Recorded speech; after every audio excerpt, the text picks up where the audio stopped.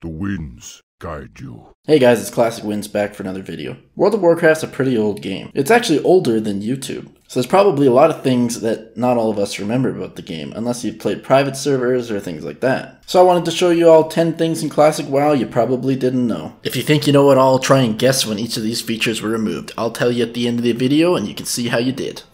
So one of the big arguments about Classic World of Warcraft is no dungeon finder tool. But what if I was to tell you vanilla World of Warcraft did have a dungeon finder tool? Don't worry, it's not that one. It's actually one that worked even worse than that.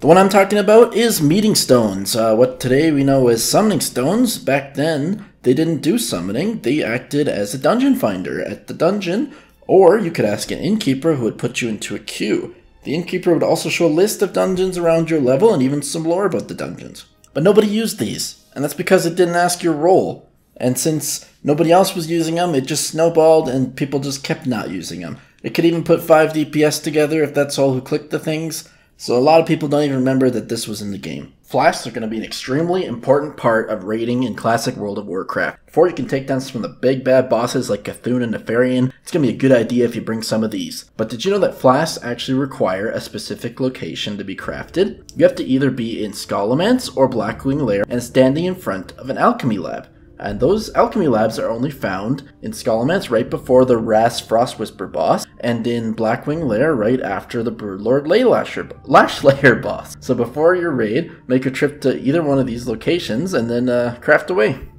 Crit, haste, and hit are great secondary stats. For most of WoW's life, you open up the character tab and then there they are. But in vanilla, you couldn't actually see your crit there. For melee crit, you would open up your spellbook, mouse over the auto attack, and there it is. Then where it gets weird.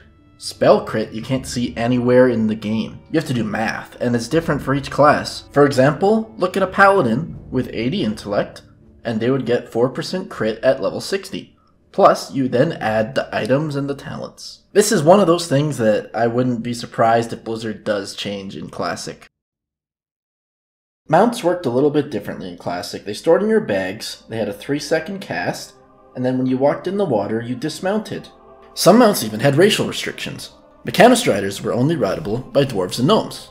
And then the raptors and death chargers could not be rode by tauren. The exception to that is that the dungeon and raid mounts, such as the Rivendar's death charger, Zulian tiger, and Rizashi raptor, were usable by tauren. So if you plan on collecting every mount in the game, think about that first.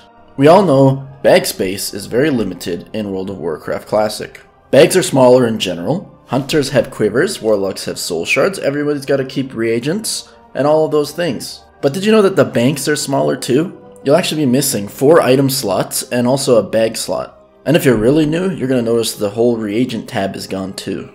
Raid lockouts were a different animal back in Classic. Progress is actually tied to a fixed instance ID. So what that means is you may not enter with a new group until your raid lockout is reset. So if the other players in your group completed the instance while you're absent, the instance is still going to be empty for you, because the progress is actually tied to the instance ID and not to your character. Many of the raids in Classic even had different lockout times, so potentially you could do them more than once a week. So let's go over those lockouts. Zul'Gurub was 3 days. The Ruins of Anchorage, that's AQ20, was 3 days. Nixia's Lair was 5 days. Molten Core was 7 days. Blackwing Lair was also 7 days. AQ40 was also 7 days. And Nax 40 was as well 7 days. All of the 7-day dungeons will reset on the Tuesday if you're in US realms during the maintenance. Professions in Classic World of Warcraft play a bigger role than possibly at any other point in WoW's history. For example, first aid is very necessary for everything in the game. It'll help with your leveling, your PvP, your farming, and even raiding. But back then, professions had to be trained throughout the world, and often through quests. For example, first aid was leveled past the 225 skill level through a quest in either Theramore as Alliance or Hammerfell as Horde. The quest would have you saving people who are dying on the ground. Some profession trainers were only found in Far Outlands, and the enchanting trainer, the only one to get past 225 skill, was actually located deep inside of the Uldaman instance. Things like that are what truly made World of Warcraft feel like a world. So in my last video, I mentioned the differences between the factions. But one thing that I didn't mention was that your faction choice on a PvP realm is even more important.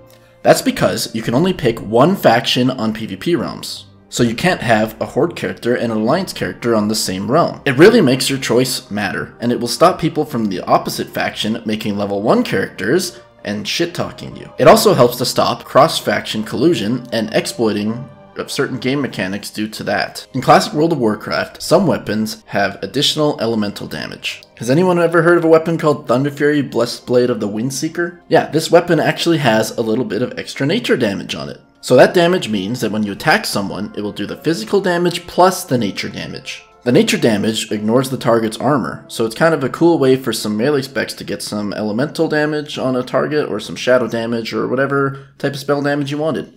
See, another famous example of these weapons is Shadowfang, used by level 19 twink rogues all over the world. It was and will be a fun addition to the game once again. Alright, the last thing I was going to mention in this is that some fish are seasonal. Those fish are the winter squid and the summer bass. And this is real life seasons, meaning that winter squid can only be caught between September 23rd and March 19th in real time. And summer bass is the opposite, so that'll be from March 20th until September 22nd. And this is actually important because winter squid is cooked into really good agility food, and it's great for some classes. So if World of Warcraft Classic launches before September 23rd, you can fish up some summer bass and you can potentially be one of the few people who actually own these fish for quite a while. So, did you actually remember all of that? Alright, let's see how much you knew. When were meeting stones changed to be summoning stones? That was changed in patch 2.0.1 of the Burning Crusades. When was flasks requiring alchemy labs removed? Wrath of the Lich King patch 3.0.8. When was spell crit and hit showing in the character sheet tab added? Sometime in the Burning Crusades. Racial mount restrictions were not removed until Wrath of the Lich King patch 3.0.8. So additional slots for your bank and then the bag slots for the bank were not added until sometime during the Burning Crusades those were added in. So when was raids being on different days for their lockouts changed? Technically, this was actually never changed, because AQ20 is still the only raid that has a different reset time. So when was it changed so that the profession trainers are all located inside of cities so that you can reach 300 skill? That was actually changed in patch 2.3.0 of the Burning Crusades. Horde and Alliance characters being restricted on PvP realms was actually not lifted until Wrath of the Lich King patch 3.2.0. So when did weapons stop having elemental damage on them? So in the Cataclysm 4.0.1 patch, it removed elemental damage from all the weapons which used to have it.